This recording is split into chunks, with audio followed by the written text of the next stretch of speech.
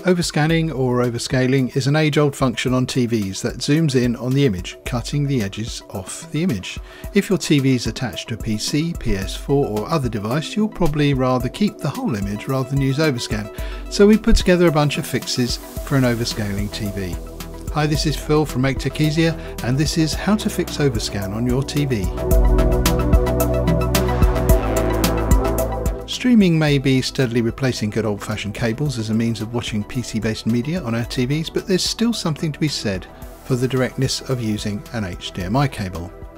The quality of data transmission is flawless, and it's definitely the better option if your PC is the same room as your TV, but there's a good chance that you'll encounter problems with overscanning, which is when the edges of the desktop extend beyond the edges of the TV and you can't see everything that you want.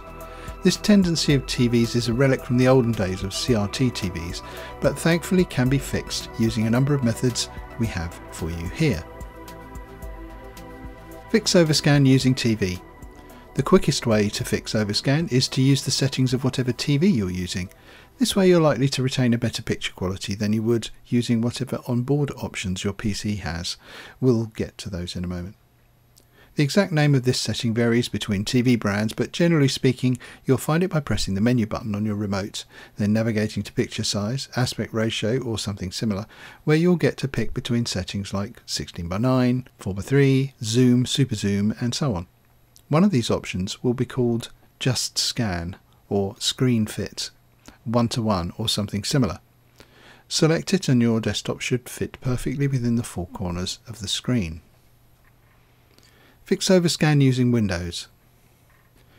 Depending on what make your GPU is, there are a few ways to fix the overscan problem using your graphics card's control panel. If you have an Nvidia GPU, go to the Nvidia control panel, select Display in the pane on the left, and then adjust desktop size and position. Select the TV from the options that appear, then tick the Enable Desktop Resizing box. You'll need to make sure you're not duplicating the laptop display for this to work. Press Ctrl P on your Windows desktop to select an option other than duplicate. Next, click Resize and use the sliders to make your desktop fit on the TV screen. If you use the Intel graphics drivers, i.e. if you have an Intel CPU, then you can use the Intel graphics control panel to fix the overscan on your TV. Go to the Intel HD graphics control panel, either through the taskbar or right-clicking on your desktop and finding it there.